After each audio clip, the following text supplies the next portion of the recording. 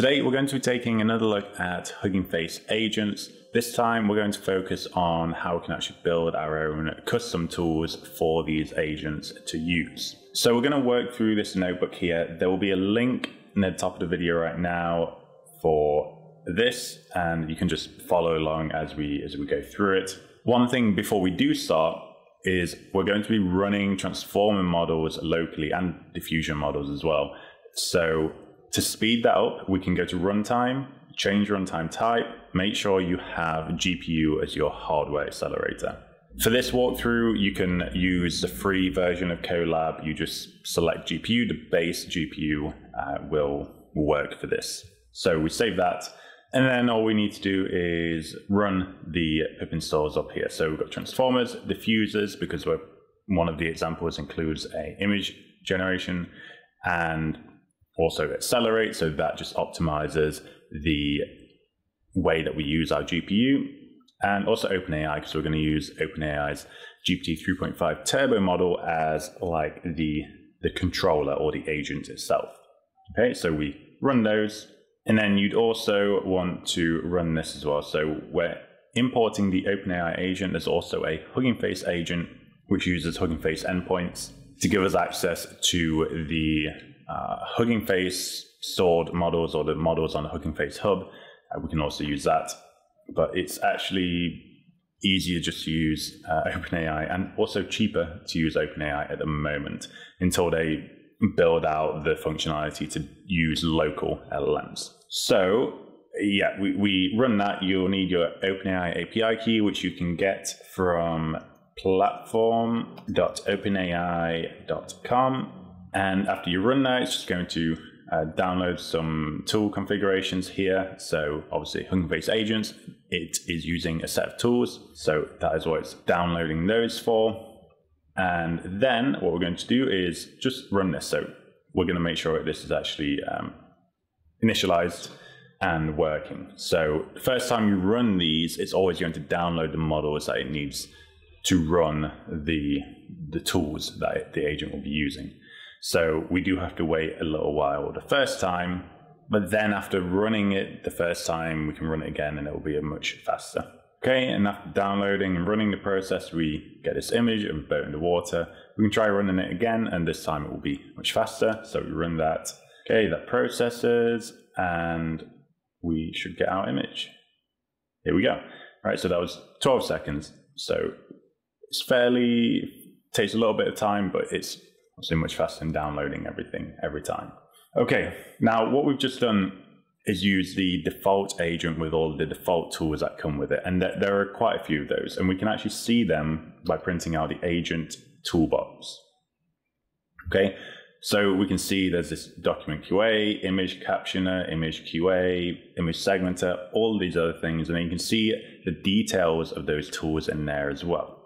Now, for the default tools, they are defined as pre-tool objects. Okay, so we can see all of that in there. It tells you what this task is for. It gives you a description of the tool, and this is actually used by the agent, this description, in order to decide which tool to use. So that is actually very important, and it's not just for us, it's actually for the model. Okay, and we can see there's actually quite a few in there. I'm not sure how many exactly, but there are a few. So what we can do is actually define our own tools, just like these, okay? And then we just add them to the agent toolbox, and then the agent can actually use that tool. And naturally, being able to build our own tools for these agents to use makes what these agents can do in scope much broader. We can kind of, anything we program, we can almost do with an agent, which is pretty cool. And obviously, if we're building tools or use cases with these agents, it's something that I think the vast majority of use cases are probably going to need. So what I want to do is just show you how to build a really simple tool. I mean, nothing complicated, but it just kind of shows the format or the structure of what a tool must be. So for that, we have this meaning of life tool. You can see here, right, we have this task, we have a description, And we have a similar but not exactly the same format here. So in this case, we actually have a name, and these, so the name is actually this here. So it's a key within that dictionary. So they do still have that name. It's just not within the pre-tool object here. So we have a name, and then we have the description, just like what we see here. And this description, like I mentioned before, it's for the large language model. It's not for us to understand, although if we can understand what this tool does, it's probably a good indication that the large language model should understand as well. But when we're writing these descriptions, the most important thing to understand or to consider is that it needs to be really concise and very specific on what the tool does, right? Just very simple language, make it very clear. Okay, so we have our description, and then we also want to specify inputs and outputs of the tool. So the input format is just some text, and the output format is actually just some text as well. So we specify that, and then we have the call method here. So every tool, when the agent refers to that tool for help, this is what is going to be called. Okay, so in here, you would write some code usually to process whatever it is you're doing here, right? In this case, we're just doing something really simple. We're going to return the string 42. Okay, so whenever the user asks something like, what is the meaning of life, or some other broad, unanswerable question, we're going to return 42. And after we've initialized that tool, what we're going to do is reinitialize our agent with this meaning of life tool. Okay, so we have these additional tools, and we just pass in that meaning of life tool. So let's run that. Actually, did I run this? Okay, run this first, and then run this. Cool. And then we can say, okay, what is the meaning of life? And we can see this explanation from the agent. So it explains it's going to use this meaning of life tool to find the answer to the question. The code that it generates is this. So it goes to the meaning of life tool and it passes in its query. What is the meaning of life? And it then prints out the answer. Okay, so the answer is 42.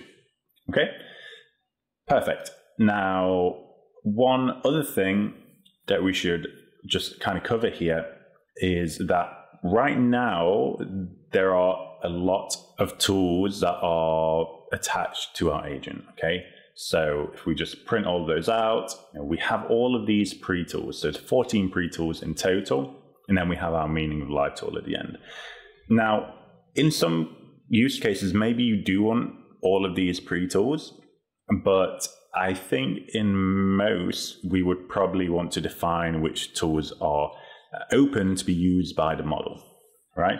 Because chatbots tend to work better if you restrict their scope. And in order for the agent to use these tools, all of these tools and their descriptions are passed into every prompt we send to the LLM. And if we, I mean, there's a lot of text here, right? All of these descriptions are being passed to the LLM. That's a lot of extra tokens, which is going to slow down the processing or the response time for our LLM. And it can reduce the quality of what it outputs, because if you put in more text, LLMs can struggle to follow the initial instructions that you've given them. And it's also going to cost more money because there's more tokens that you have to pay for here. So for those reasons, it's a good idea to limit the number of tools that we have available to our agent. And we can do that. Okay, we can see the agent toolbox here again.